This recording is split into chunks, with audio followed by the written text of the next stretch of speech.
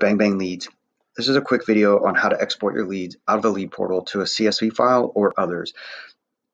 Thank you for understanding the new regulations that are being passed down due to collecting sensitive data on seniors, which involves health insurance and life insurance for our final expense and Medicare leads, and also due to some HIPAA regulations. So we're doing this to protect you of any type of data breach and also to protect the people who are filling out our lead request forms.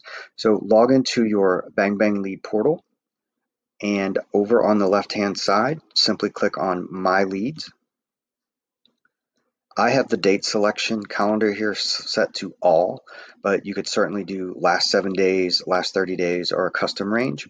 Remember, all sensitive data, height, weight, tobacco usage, etc., is going to start being deleted after 7 days. Could be in there longer, but at 7 days it could start being deleted.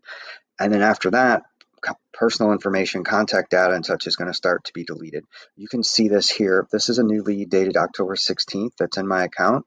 It has all the information. And if I were to click on it, it's also going to have the height and weight, possibly tobacco, and other information that the person filled out and submitted.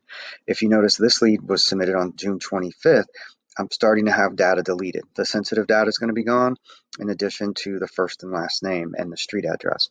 So we want to make sure you have your data easily accessible after you work your leads for the first time. So once you click on this date calendar and select the range that you want your leads to show up, simply click on this filter. Looks like a golf tee. Scroll down just a bit. I'm going to deselect here. It'll look like this, all these state abbreviations. Click the green select all, and then just scroll down a little bit more. You know what, I'm going to have to get rid of this. Over here, okay, there it is. Over on the left here, this bluish green filter button, simply click it. It's going to bring you back to your My Leads screen, and you're going to have a new toolbar in here. So you can enter the email address that you'd like to send the file to, select how you would like the file sent. I have mine defaulted to Excel, so it'll send you a CSV file. You can open it in Google Sheets, or you could open it in Microsoft Excel if you have that.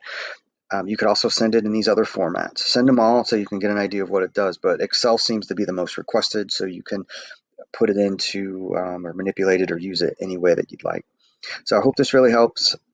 Thank you again for your business and support. We really appreciate it, and have a great day.